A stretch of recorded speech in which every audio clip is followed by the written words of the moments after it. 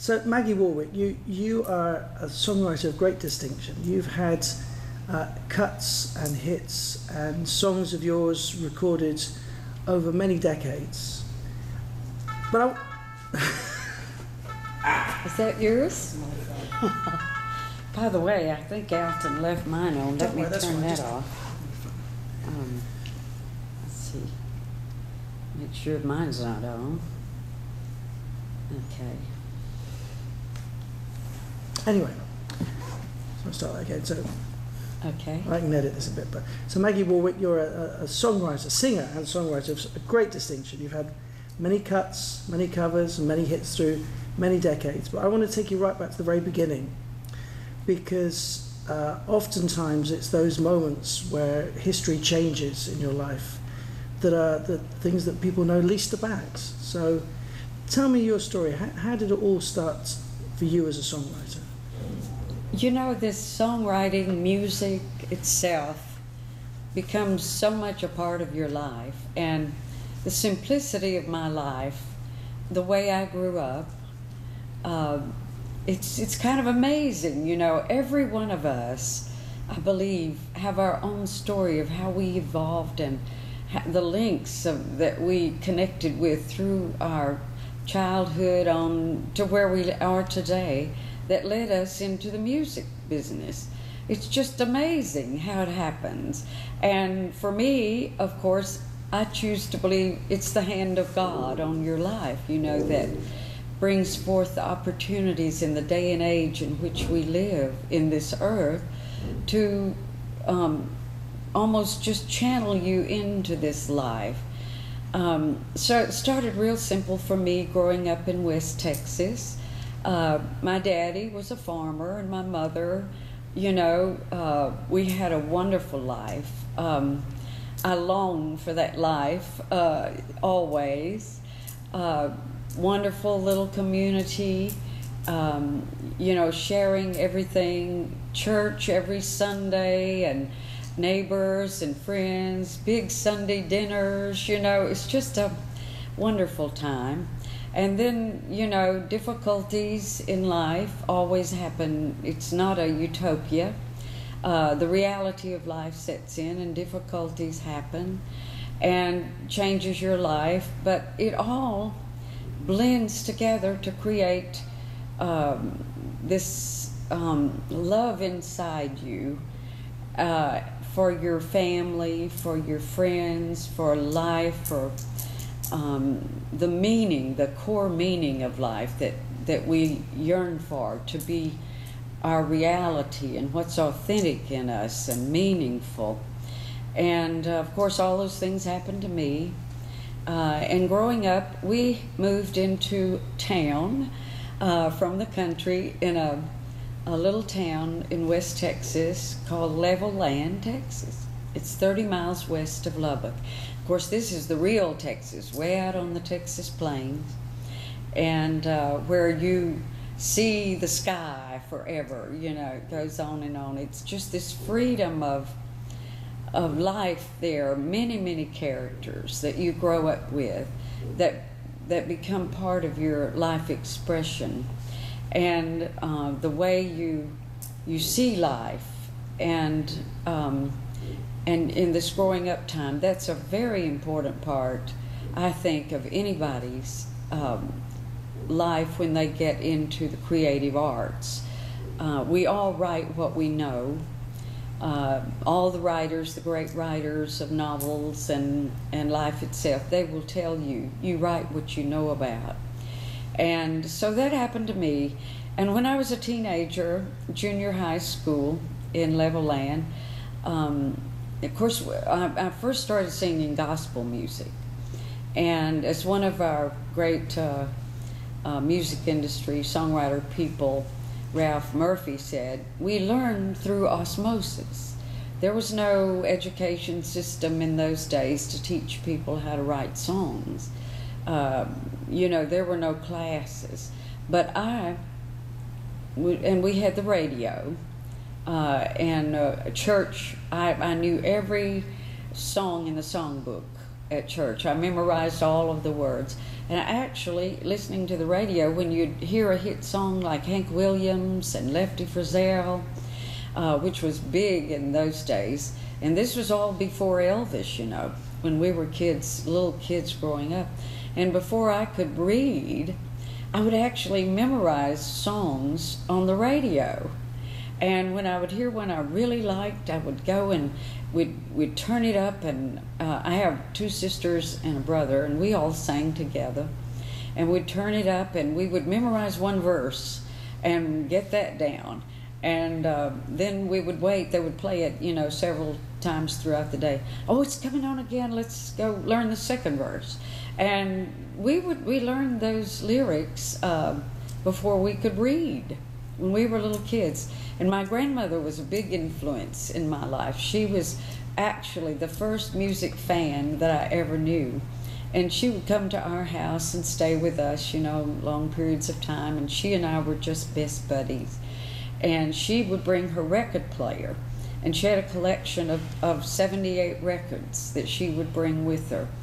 And we would sit, and she loved to rock, and we would sit and play those records. And it was a little wind-up player. And when it would start winding down, I would get up and wind the record. And we just would spend hours like that. So music was just...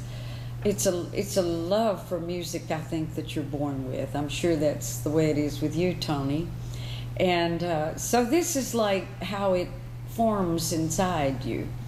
So then in junior high, you know, you have all your friends, and you start being a teenager.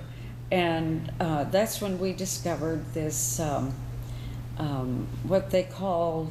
well, rock and roll, blues, early roots music of America.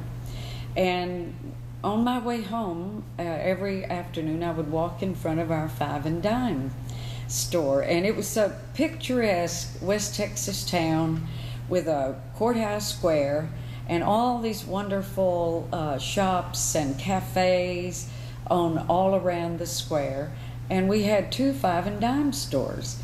So in the back of one of these Five and Dime stores was a rack, and it was had records, 45 records, and a sign painted on a cardboard, Brenton cardboard, you know, piece part of a box, was written in hand, Crayolas, I'm sure, and it said Race Records. And I thought, oh wow, this is so cool. So I went in there. Every afternoon I would go in there and check out these records. And the clerks, nobody ever bothered me, you know. It was like we all knew each other. And I would get the little 45 record player down and sit on the floor and play these blues records and rock and roll, early rock and roll. It was Laverne Baker, Ruth Brown, Ray Charles, the early Atlantic records, Imperial, all of those labels.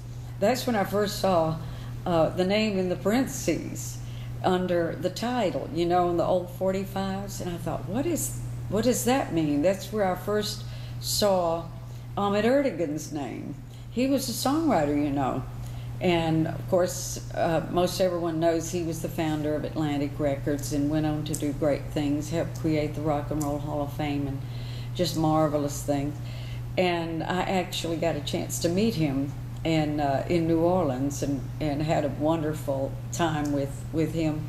But that's what made me become aware of what is this music business, what are these records all about, you know. So then I would listen to these songs, learn these songs, formed a little band in high school. And my full name is Margaret Lewis Warwick. My husband's name is Warwick, of course. And my family, the Lewis family, are pioneer family settlers in West Texas. I'm actually 5th generation.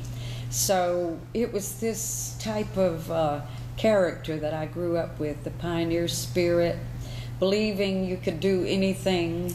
West Texas people, you know, they built West Texas on faith, because it was a barren land, and everybody knows dry land and very difficult life, but built wonderful towns and cities from Fort Worth on. And it's just this instills this faith and courage and belief in you to move out into life to do things.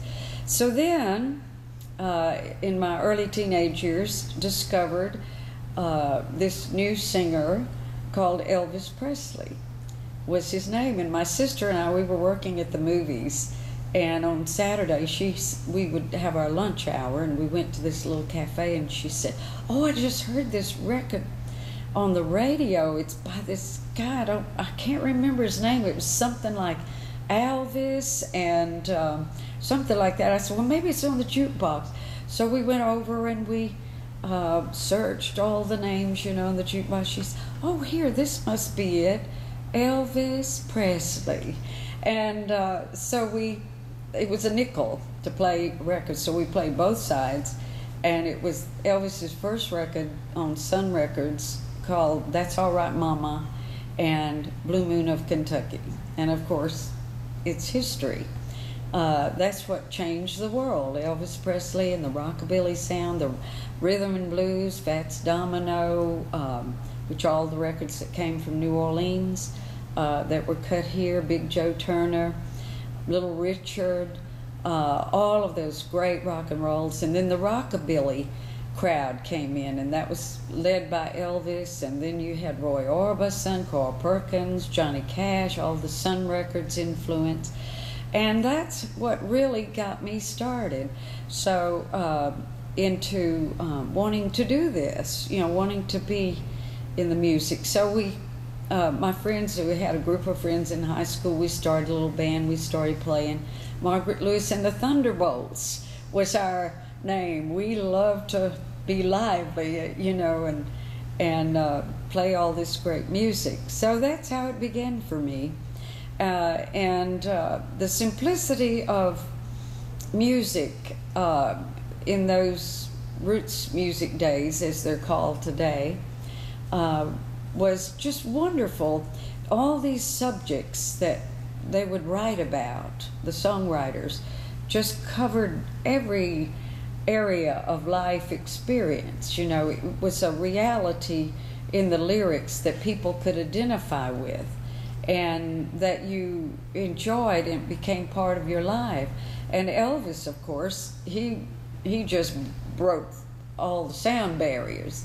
And he was like, with my mother loved Elvis, and all of my family, and Mama actually thought Elvis was a member of our family. You know, that's how she took this in.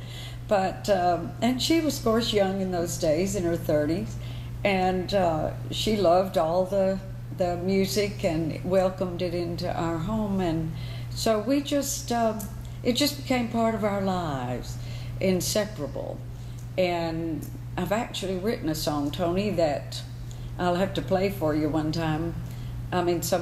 It's called "Rockabilly Babies," and it's kind of the history of how this all happened. And I'm so thankful that I was born during those years, and that I actually got to come through the beginning of it and know this part of American music. And music, basically, that we've nailed down to be music of the American South. It was the culture of the American South, and the sufferings and the joys and the life that these people back in, you know, the early beginning of the century, and the 20s and 30s and 40s, the people who created the music of those days, when sound recording actually was discovered, and the pioneers that would go into these regions and record this music direct to disc. You know, there were the Lomax family and Pierre. They would go in their cars with these recorders in the back of their cars and drive into the mountains, like in Appalachia, where they discovered the Carter family. And that was, you know, Johnny Cash's wife, June Carter, and her mother, Maybelle. and those kind of people with this original music of the mountains that some call bluegrass and folk, and you know, it was folk life music. But then you also had the African American influence, and these were all country people.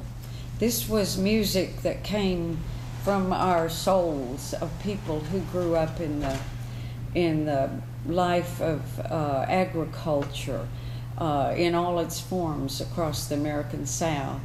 And the blend of the cultures, it was all of us, black and white, and of course all of the cultures that immigrated into America. And there was this great immigration period where people were settling the South and on to the West. And it was that force, I think, that created our music. Because even, you know, the Beatles, the Rolling Stones, all of the great English musicians that loved this music and really expanded it into global, you know, magnificent recordings. It was all from these roots, and that's what influenced me. So I began writing songs during my teenage years, knew not only what I had learned through osmosis and learning from what we call church songs in the songbook and lyric formation, and it was actually a form of storytelling, and expressing all of your emotions in a simple way, and that is what we've learned through the years has been the most effective as far as writing great songs and being able to record it on records that people love and just can't live without and want to rush out and buy. I know we would, when all the earlier Elvis records came out on Sun Records, and of course that's because of Sam Phillips, who was the producer of Sun Records, owner of Sun Records, founded the label, built the studio. All of those record label owners, they were a big influence in American music because it was a new thing. It was a pioneer day, and they actually created the music industry from these raw beginnings of this new technology. And then radio was expanding, and that was, of course, before my time, but in the 20s and 30s, and these big, powerful AM stations, I think they had 10 in America that were licensed through the FCC, and we had one in Shreveport. Well, I'm getting ahead of myself, how I came from Texas into Louisiana. And Tony, feel free to interrupt me and ask me questions if I'm... No, you're doing a great job, but tell me, when was the first time you got played on the radio? One of your songs played on the radio? Well, that's... this is a good segue then. When I was in high school, Johnny Horton, you remember Johnny? He was famous singer of the Louisiana Hayride. And of course, the Louisiana Hayride in Shreveport, Louisiana, is where all of these the greatest of American artists began. It was Hank Williams, Elvis Presley, Johnny Cash, Carl Perkins, all of the rockabilly group that Sam Phillips brought in. But these wonderful musicians, it was this big radio show, a live stage show that happened every Saturday night. It was like a parallel of the Grand Ole Opry. The only difference coming from Shreveport, it was much more rambunctious, and where the Opry limited itself to performers of more acoustic sounds and mountain music, bluegrass and traditional country, the Louisiana Hayride embraced all of this cutting edge, as we use that term today, music that was evolving through a blend of the country music and the rhythm and blues music. And so that show became so famous, and because of, you know, those great stars and the sound, and it was broadcast over the 50,000 watt station in Shreveport, KWKH, and it would go through, just many, many states all over the United States, and we would pick it up in West Texas. But it was also linked into CBS radio, and so people heard it all over the country. And we began as children listening to the Louisiana Hayride.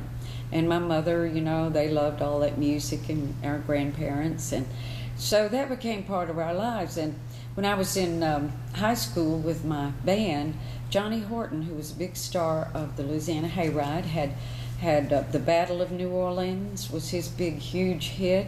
Honky Tonk Man, that Dwight Yoakam later recorded, was his big record. He was a singer, songwriter, musician, and he and his manager, Tillman Franks, who is also known all over the world as, he was a musician and a manager, and very savvy. But they were going around the country doing these Louisiana Hayride talent shows. So we entered one that they were going to have in Texas, and it was collaborated with our radio station in Lubbock called KDAV, which was the first big country music station to go all country format. So I wrote a letter asking if we could come and audition. And so we got a letter back from them. Don't worry about auditioning, just show up and we will put you on the show.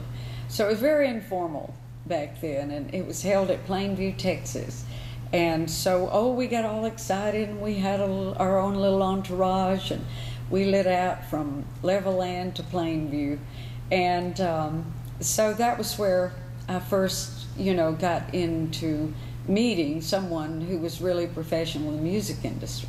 So they wanted me to come to Shreveport and be on the Louisiana Hayride. And when I did that, Tillman Franks and Johnny Horton introduced me to a lady from Shreveport who owned a recording studio. Myra Smith had Ram Recording Studio, and she had built it just like Sam Phillips. She was a pioneer, she was a songwriter and a musician, and her cousin happened to be a guy named Alton Warwick, who later, he later became my husband. But Johnny and Tillman took me out to meet Myra, and they said, we want you to meet Maggie. She's a young singer, and we'd like to record some demos.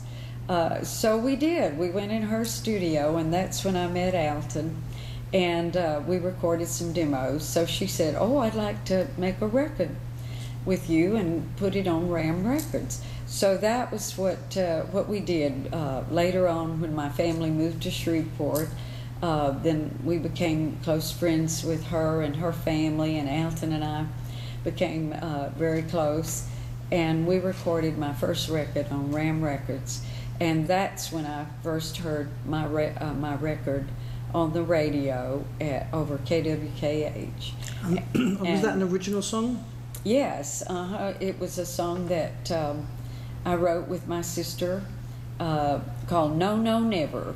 And it was a little rockabilly song, and it got quite a bit of airplay. And we were just all excited. I guess it's one of the most exciting things that can happen to you, is to make a record and hear it on the radio.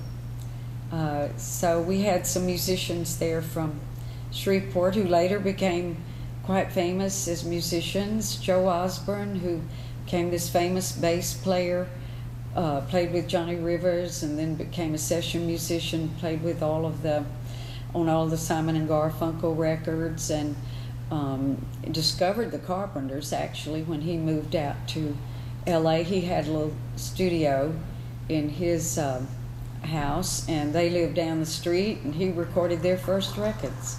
And so it's people like that. Billy Sanford, who is a famous guitar player, actually left to go on the road with Roy Orbison from Shreveport, and Jerry Kennedy. Jerry became a great session musician, producer in Nashville, and Billy Sanford became a great session player and played on all those hit records. They were the two guitars, actually, that created the guitar licks played on Roy Orbison's record, Pretty Woman. When you hear that, da da da da da da da da da, that's two guys from Shreveport. It's just been a wonderful, life from beginning from that those days of our youth in Shreveport, where we all have remained close friends, like our music family, all of our lives, and we all still see each other, and everybody's still making music and enjoying life like that. And then later on, of course, I joined BMI as a songwriter, and Frances Preston, this great lady of the music industry, who actually was the person who created BMI in Nashville, working with the people, who funded that performance rights organization, and she was hired to organize it and became the chairman of the board, and she's remained a lifelong friend of mine. I actually signed with BMI when I was still a minor, and my mother had to sign the contract, so I still have all of those things. And then I began writing this rhythm and blues, and Alton's cousin Myra Smith and I co-wrote a lot of songs together. Shelby Singleton was from Shreveport, and his wife, and we all gathered up at the Louisiana Hayride every Saturday night, and that's how, we all were performers on the Hayride, and we became just really close friends because of the Louisiana Hayride. So, when was your first number one? Well, when I moved to Nashville, the Hayride, unfortunately, was closed down. KWKH was the producer of the Hayride, and their manager, the manager of the station, was killed in a car wreck. He's the one that, kind of kept it going, and a lot of the people, that had produced it had moved away, and Johnny Horton was the last great star of the Hayride. Tillman Franks was the manager of the Hayride, and when Johnny was killed in this tragic car accident in 1960, and Tillman was injured, he was in the car with him, and when that happened, there was really nobody to keep producing the show, so it closed down, and there was an exodus, actually, from Shreveport to Nashville. Many musicians, and myself included, I moved to Nashville to be in the music business, because if you wanted to continue, your career. So I began a career as a songwriter in Nashville, and worked with a friend of ours, Shelby Singleton, who had left Shreveport to go to work for Mercury Records, and he became an executive with Mercury Records. Then he started his own label, eventually bought Sun Records from Sam Phillips. So Shelby was producing new artists, and he wanted me to come and write songs for his publishing company, and Myra Smith also. So we both signed a publishing deal with Shelby, and we started making records. And he was bringing in these rhythm and blues artists, and Johnny Adams was one of them. And so he said, I'm going to cut this guy, Johnny Adams from New Orleans, and we're going to cut him in Nashville. Jerry Kennedy was on the session, had great musician from Shreveport area. And so he said, we went in to meet with him, and Myra and I, and he said, I want y'all to write me some songs for Johnny Adams. So we did, and we came up with Reconsider Me. And it was like a 2-day assignment. And we went in that afternoon and completed that song and demoed it that night in his style, wrote it in that style with the falsetto, and I did all the singing and the parts, and Myra played. She was a great guitar player. And so we did the demo, went in the next morning, and Shelby loved it, and Johnny Adams came in, they all loved it, and we recorded it that afternoon. They released it like the next week, and it shot up the charts, and it was #1 in the Billboard Rhythm and Blues charts in a matter of weeks. So that was kind of the way the business was back then. And then we began all of this songwriting, you know, for artists. Jeannie C. Riley, I had a lot of top 10 #1 hits with her. And this rhythm and blues duet called Peggy Scott and JoJo Benson. They were really huge rhythm and blues artists. And they did the first cut on Soul Shake. And it was a #1 R&B. And then Bonnie and Delaney, as I mentioned previously, loved it, and they cut it, and it went in the top 100. And so it was just kind of, you know, as a songwriter, something I loved to do, and wrote a lot of songs, you know, for different people, and fortunate to have songs cut by Dolly Parton, Loretta Lynn, Conway Twitty, you know, different people like that.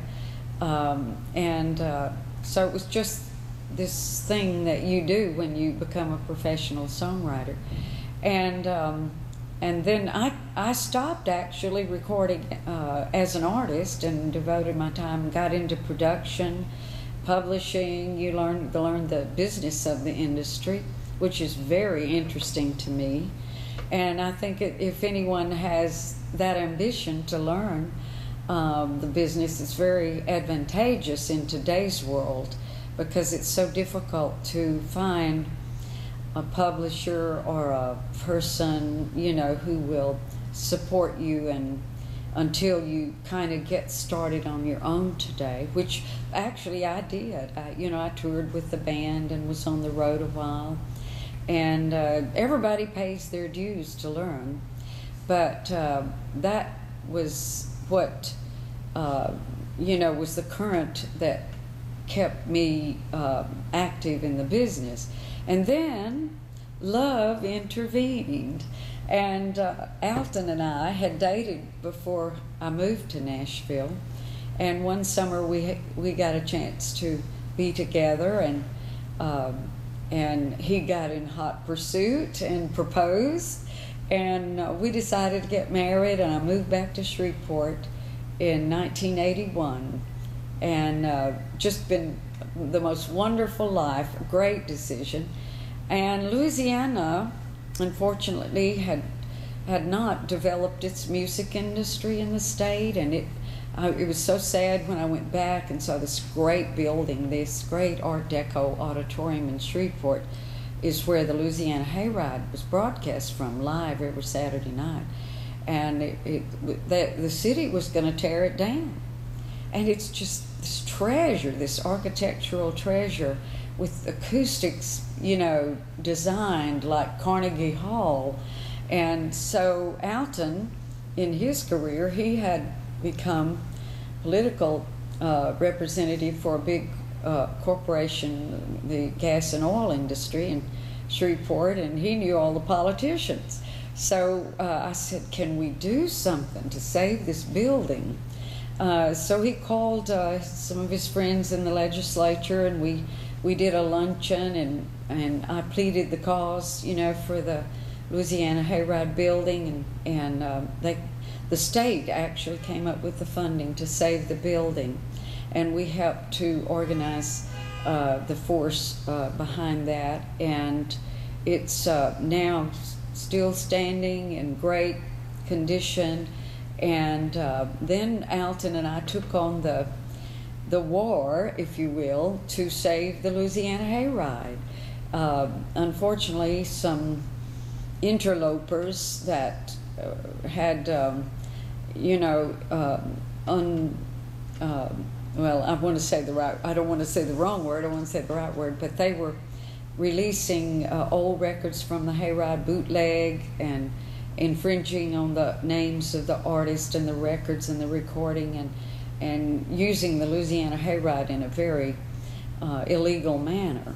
So we took on that challenge to stop all of that, and we've been very successful. In fact, have a federal ruling that gives us the rights to the name Louisiana Hayride, and we're in the process now of starting the show up again. So we're going to bring in all kinds of music, and Tony, we want you to be there and sing on the Louisiana Hayride on the very stage where Elvis Presley and Hank Williams and Johnny Cash and all of the great ones began. Well, I would love and be honoured to do that. Okay. One final question. If you had just one piece of advice to give a new songwriter, what would you say? That's a big question. One piece of advice. Well, first of all, you have to love it. You have to love this business. You have to love music. It's love and courage, I think, are the two most important things. First of all, you have to love the music. You have to love the music of your own heart, the music that you love, whatever genre it is. And today there are many, many styles, excuse me, to choose from. And the kids today, you know, they love their own music. They have their own thing. But a lot of the kids, you know, are going back to the roots music. And of course, all the music that came from New York, the Tin Pan Alley, the Irving Berlin, you know, the George Gershwin, that fabulous music. All of our American pop singers, Tony Bennett and Frank Sinatra, and these young artists who have blended some of that style, you know, into their music. But the music that you love, first of all, you have to know that that's what you really want to try to do. And you have to work it in, you know, with work, responsibilities. I did all that. I've always worked. My mother was a, you know, really go-getter, and she said, I'm not raising any lazy kids. And so we all had jobs at the movies, the drugstore, the Five and Dime. And this industrious attitude and respect for life, you know, the fact that you're born in this world, that you live, you exist, you're a miracle. Each person is a miracle blessed from heaven to be here, and that we have to dedicate your life, you know, to something that you truly believe in, that's going to make a great positive impact in the world, because each life links into another, and what you do is very important. Each person has to know that they're so valuable, that they're precious creations of God, and that they're called, they all have a calling to do something really significant in life. And that, I think, has to be the first thing. And then as far as the techniques, they have you to teach them these methods and understanding of how to write significant songs, authentic songs.